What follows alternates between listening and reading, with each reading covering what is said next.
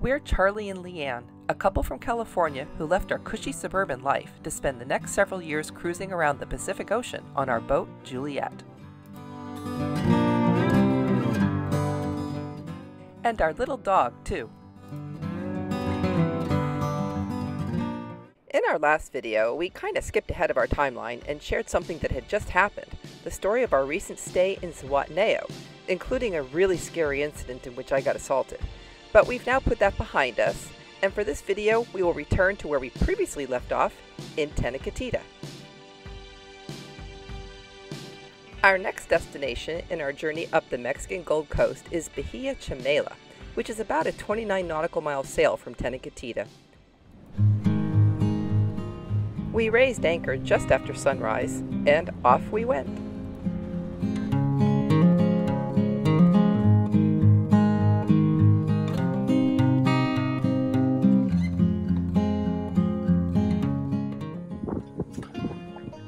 Sailing along from Tenecatita to Chamela, which is a short half-day sail typically, but we've only got 6 knots of wind, which means we're only going about 3 knots over ground. We have all 3 sails up, the main sail, the staysail, and the head sail, the jib, and it's happy. The boat is happy. It's well balanced. The autopilot's just taking it easy, not struggling, and we're going towards our destination at about 3 knots. Previously, I would have not sailed at 3 knots, but now that we're retired on the boat full time, it's not like we have any place to go, so going to 3 knots isn't so bad. At least we're moving. There's enough of a breeze to keep it nice and cool, so it's very comfortable, and we're having a good day. Plus, that means more time for me to fish. I got my line out, and I'm hoping to catch something.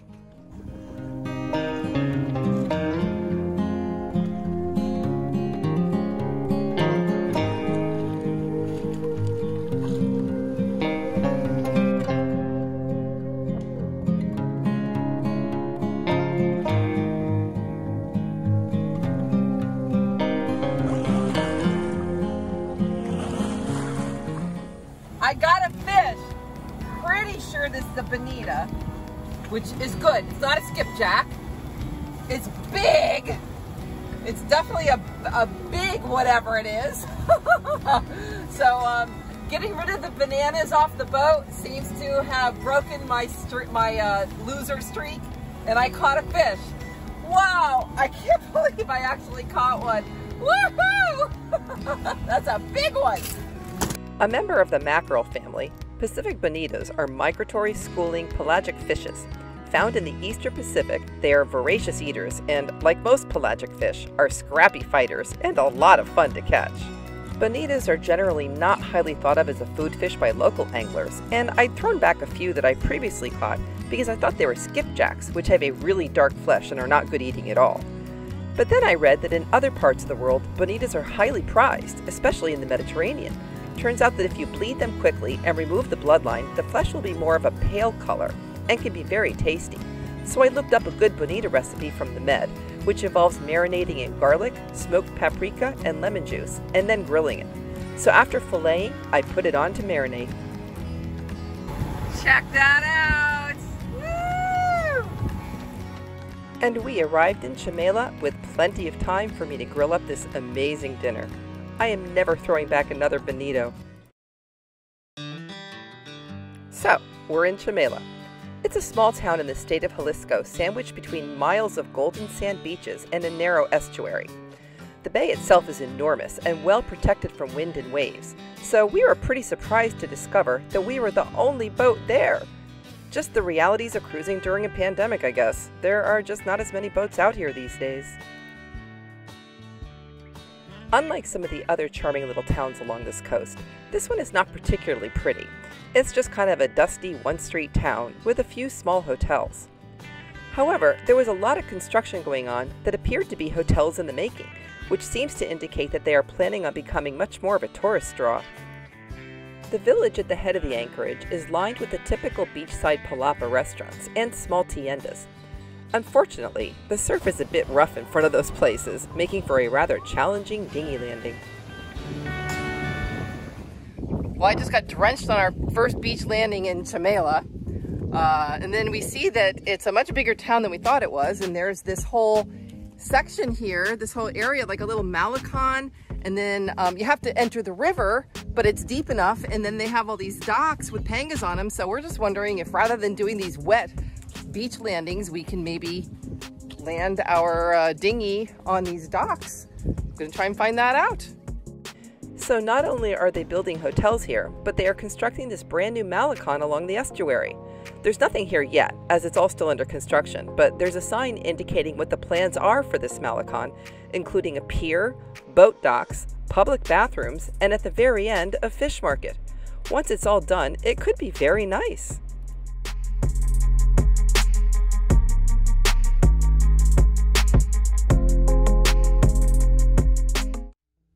Once we recovered from our drenched landing, we took Bubba for a nice long walk along the malecon. The mouth of the river made for some pleasant bird watching.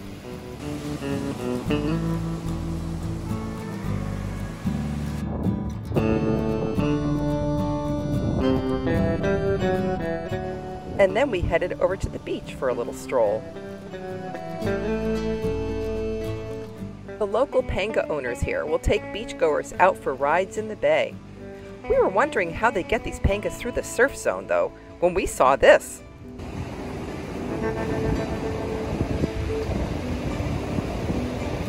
Check that out!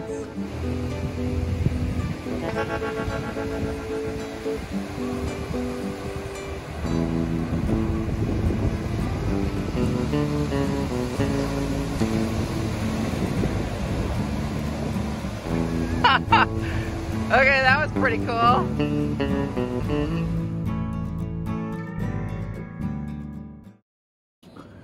Although we like it here in Bahia Chamela, we're going to leave a day earlier than originally planned. We're going to leave this afternoon. Reason is we'd like to get to La Cruz for Sunday morning when they have their last farmers market of the year. We really want to go there, pick up some fresh fruits and veggies and tamales and all those goodies that they have.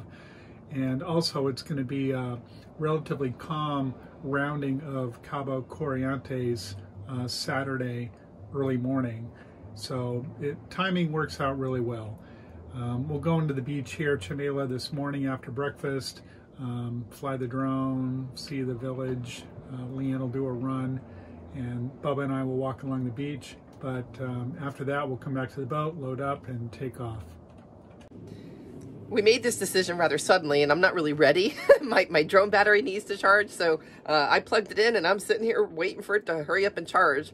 We don't want to leave too much later after 1 o'clock, so hurry up, battery! Our next leg is to go from Chamela to La Cruz in Banderas Bay, which is about 96 nautical miles, and involves an overnight passage. It also rounds Cabo Corrientes, which is notorious for the strong northwesterly winds that often blow through there. Our weather forecast showed that leaving this afternoon would give us our best chance to avoid those. What's your name? Deborah. Hi, Deborah. I'm Charlie, she's Leanne. Nice to meet you.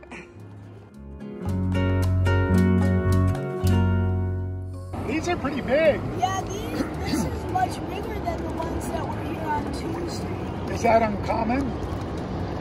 Well, no, it's common for this time of year. Okay. Only this time of year are they here. Yeah. And only this time of year is the water like this. The water's usually clear. Yeah, that's what surprised me. I thought it was supposed to be real clear, and it's pretty murky. Okay, do you get whales here? Oh, yeah, all winter long. Wow. Dolphins. Nice. Pretty sure this is a jelly known as the Pacific sea nettle. This is kind of far south for them, as they generally range from Oregon through California and down to Baja, but apparently they do show up here occasionally. We stayed out of the water, as their sting can be pretty painful. We're going to try something different this time. We're going to go into the new dock area, which is up the river. So we have to do a little river bar crossing and then look for a deep enough spot that we can make it with the dinghy. So we'll see how that goes. I think there'll be less surf, but there might be more navigation looking for depth that we can get through.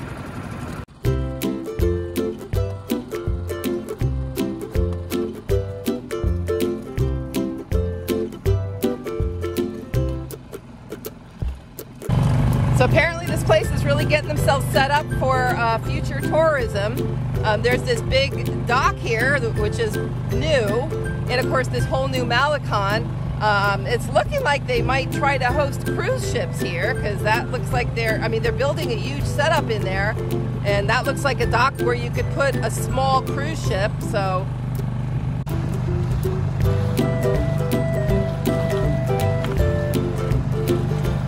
okay, we're going in now. Gotta watch for rocks. The high tide is up right now. The tide is high, so it looks like we've got a good path. So if this place does ever get built up with cruise ships, they could always put some fake crocodiles up on the estuary here. Some fake birds, maybe animate them a little bit so they move. Yeah, it's funny because in our last video, the river tour, we had somebody, a commenter on our YouTube channel, accuse the place of putting up fake crocodiles because they weren't moving. Look, it's an animatronic bird. Well, it looks like we made it through the shallow part. The tide might be a little lower when we go back, because we're going to fly the drone for a little while and then go for a run. But I think it'll be fine, and this is going to make this place way more attractive to cruisers. Anytime where you don't have to do a rough beach landing, where you've got docks where you can put your dinghies, you're going to get a lot more cruisers. Ooh, another animatronic bird. This one swivels its head. And we have an animatronic dog.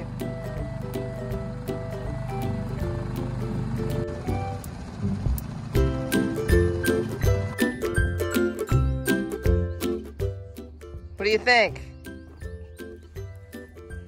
That was too easy. It's way easier than yesterday.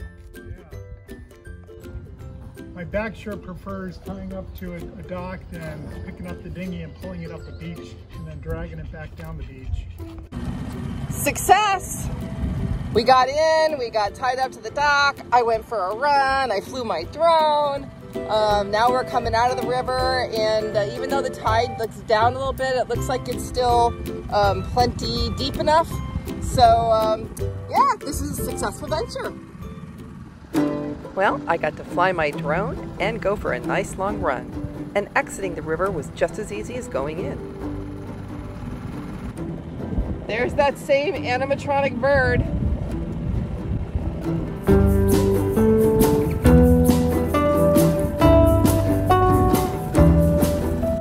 Time to say goodbye to Chamela and move on to the next gorgeous spot on Mexico's Gold Coast.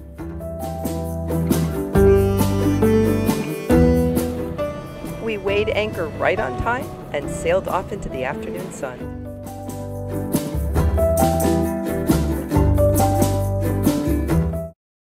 Hey, want to keep our videos coming? Help support our channel by buying us a drink. Visit our Patreon page to see how.